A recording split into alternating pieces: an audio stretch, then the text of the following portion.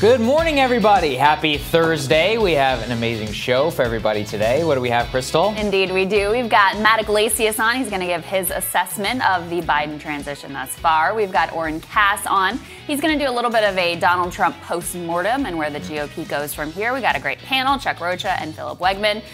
But we wanted to start with Hunter Biden. That's right. Got a little bit of a press release yesterday from Hunter himself. He finally speaks, this time even through the campaign. Let's throw this up there on the screen from CNN.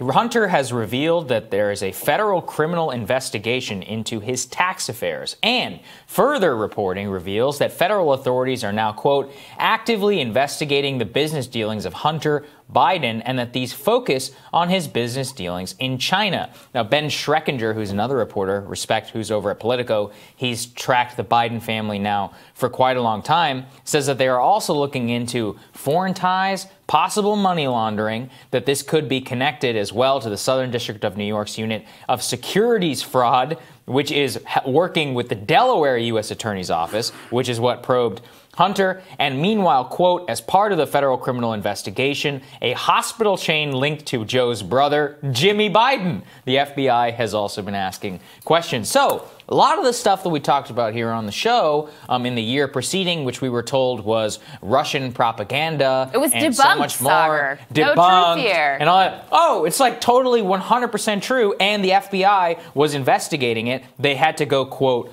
covert, because they didn't want to influence the election, something I actually support, by the way, after what happened with James Comey and all of that. But, yeah, they've been looking into this for 2 straight years, ever since Peter Schweizer's book came out about Hunter's dealings. And here's the thing. If you actually care about restoring the soul of the nation, if you actually care about having a Democratic administration that helps to restore trust in government, this is a disaster. Yeah. It's a complete disaster. And, by the way, a completely preventable disaster.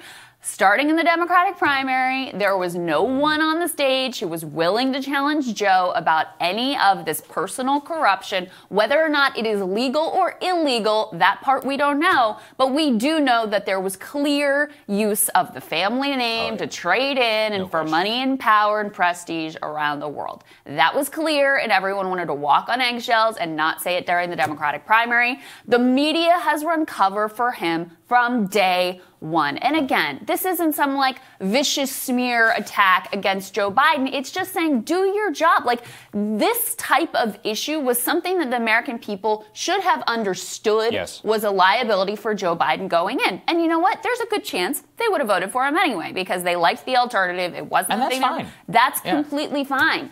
But the efforts, I'll never forget in the run-up to the election, anytime you said anything about Hunter or about his brother or the family dealings or the corruption overseas, there was this whole diatribe about this has been completely debunked and this bears all the hallmarks of Russian misinformation and propaganda. Of course, you remember the whole situation with the laptop, which they never even denied the veracity of the emails, but we weren't supposed to talk about at all because why? Because they just didn't want to actually deal with the facts of the case, and every media reporter was terrified that they would be smeared as being the ones that caused Donald Trump to get elected again. So they didn't touch it. And now here, surprise, surprise, he's under investigation and it looks fairly serious. None of it was unproven. In fact, there seems to be a lot more than we even know. They're looking into, remember, Hunter's, they only informed him about his taxes, as in whenever they come out into the open and they're willing to actually ask somebody, there's a lot more stuff here that they're looking at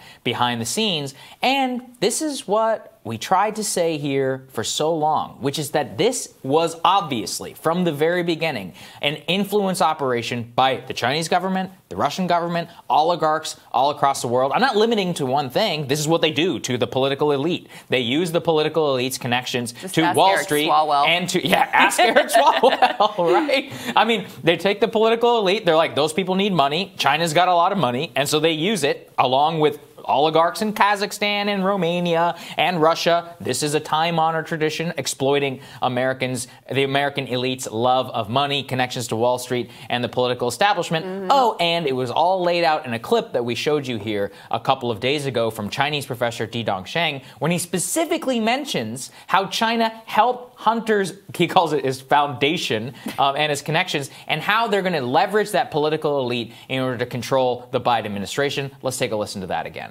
那么，这个中美贸易战过程中，他们也试图帮忙啊。据我所知，美方的朋友跟我讲，这个试图帮忙，但是啊，力有不逮啊。但现在呢，现在我们看到拜登上台了，传统的精英、政治精英啊，这个建制派，他们跟华尔街的关系是非常密切的。所以大家看到吧，拜登的儿子被特朗普说你在全球有什么基金公司，发现没有？谁帮他建的基金公司啊？明白吗？这里边都有买卖啊。那么，所以这个。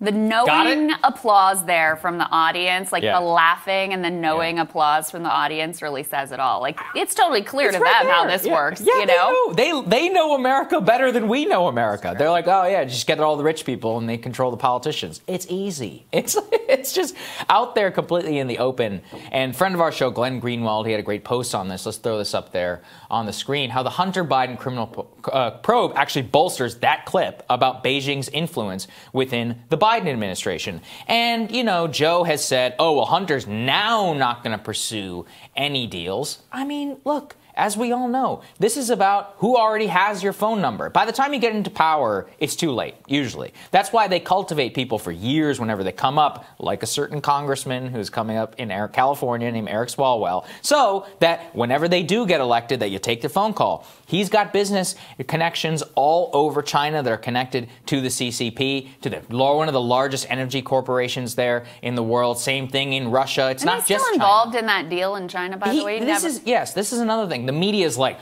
oh, he's totally exonerated. No. All he did was resign from a board seat on a $1.5 billion Chinese private equity fund. He still owns 10% of the fund. He's still in a position to financially benefit, which is really the issue. To the tune of billions of dollars. Once again, $1.5 billion. I don't know what they've invested in, except for one thing, according to our friend Li Fang, that fund actually backed an app which they are using to basically enslave Uyghur Muslims in Western China. Great stuff. So thank you for investing in that company. To Hunter Biden. Again, you know, this is so out there. It's completely in the open. They're investigating it. We'll see exactly how this comes up. But it's even more important what you said about the whole back to normal and restoring this. Yeah. This is back to normal because now we're going to have a goddamn circus again here in Washington, which is that everything is going to get leaked and politicized from this investigation. Yeah. The Republicans, you know, we're going to have like Benghazi, like 4.0 hearings or whatever that's going to happen. It's going to drag out. There's going to be a special prosecutor. And then Biden, as we know, is completely obstinate whenever it comes to any of this. He's like, our son did nothing wrong, even though Hunter's like, yeah, I kind of did something wrong. And it's going to be 4 years of more nonsense. Essentially, I wouldn't say Mueller level because the media will always just be trying to disprove it. But it's still just going to be, it's going to be like white water all over again during the Clintons. Well, and who needs that? I mean, Trump is like, let's always be like Trump completely corrupt, profiting off the presidency, his kids, everyone around him trading in on their access to him. Like, there's zero doubt about that. But there's a particular problem for Joe Biden because he didn't run on policy. He didn't really run on an agenda. Yeah. He ran on his personal moral virtue. Like, that was what he offered up to the country. That's what the Restore the Soul of the Nation messaging was all about. Well, that's fine. And you know what? We could use some of that. If that means rebuilding trust in government, I mean, personally, I thought it was sort of squishy BS, and it's not really, not really my cup of tea. But okay, if that's your thing, you better have a really strong leg to stand on. And if your own affairs are not in order and you got a whole circle of family members cashing in on the family name in gross deals that could influence how you ultimately conduct U.S. foreign policy in the world, that is a really, really terrible way to start your administration. And keep in mind, look, the way corruption usually works, it's not usually like directly handing over a bag of cash and let me get this in exchange. It's creating these ties so that you kind of feel bad if you're going to do something that's going to hurt these people you know, or feel bad if it's going to hurt your son and his business prospects. These are very human things that are actually really hard to guard against, even if you have the best possible of intentions, which, does Joe Biden have the best possible intentions? I don't know, but that's kind of irrelevant. It's just the nature of the way human beings operate. And I would actually submit, based on what we know about how Joe Biden operates, who's he putting in his cabinet? Yes. It's all his friends, his acquaintances, people who are friends with both, people who have personal family relationships, people he feels comfortable with. That's who's in his inner circle, is people who have been in his life and advising him for years and years and years, to include his sister. We know how he operates in terms of foreign policy. It is very much about, in a very Trumpian way, actually, who he has personal rapport with, rather than any kind of ideological outcome. So I would submit that someone who orients themselves in that way, much more based on personal relationships, it probably is more susceptible to corruption. Yeah, and I hate to go here, but look, we talked a lot about compromat, right? Whenever in the last 4 years. Yeah, but that's true. Look, Hunter was a drug addict, and he was using a lot of this stuff in order to finance. And we know, according to that Senate Intelligence Committee report, that there was a lot of compromising stuff that he was doing in Eastern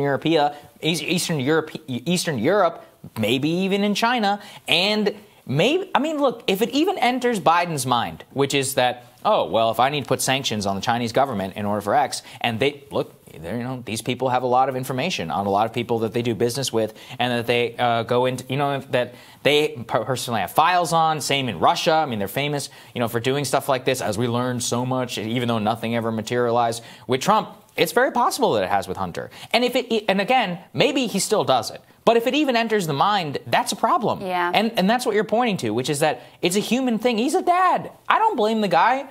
I would want to protect my son. But when you're the president and the national affairs become your consideration, right, that is when it becomes the issue. It's very easy for humans to genuinely convince themselves that the thing that's in their best interest of themselves and their family is also the right thing. Mm-hmm. And that's the way this type of low-level, subtle, long-term corruption operates. So that many times the people who are engaging in the corrupt action, they may not even know that they've been influenced and impacted in this way, because we're very good at convincing ourselves, no, this was the right course of action, and it just so happens that it's also good for my son and doesn't hurt him here.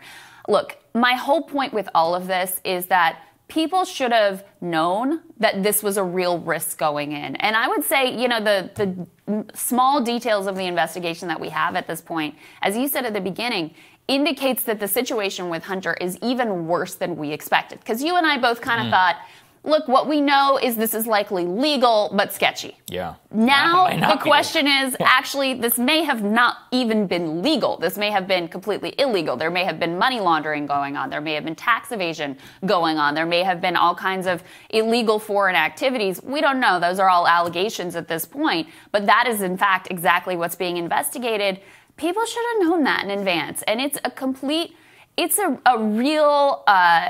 really shameful episode that the media just completely pushed all of this off to the side for months and months and months and months, and let Biden get away scot-free without ever really having to answer questions about the corruption of his family members, cashing in on his name, and what he would specifically do to make sure that that wasn't going to impact his administration. Of course, Glenn making this exact point, referring to the laptop and the Russian disinformation. He says media outlets, to justify their refusal to report on the Hunter Biden China documents before the election, disseminated two primary claims. One, this was Russian disinformation. They said this has the hallmarks of Russian disinformation, whatever bullshit that means. And two, the document's authenticity is in doubt. No, actually, they weren't really in doubt. Yeah, it was a weird story about the laptop and the repair shop and whatever, but the Biden people never denied it. They never said, hey, that email, that photo, that whatever that came out is not true, is not accurate, is not authentic. And don't you think,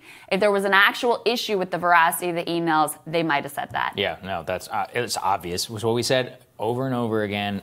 Everybody just wanted to move on. And as we even said at the time, it's not like it was the biggest part of the election. Just be honest about it. Just right. Have it be part of the repertoire of the average voter so that they can make up their minds for themselves. But they were so terrified about Hillary's emails and all of that they completely dropped the ball. And I think it's going to come back to bite them, because it's very possible that there's a lot more here than we even knew about.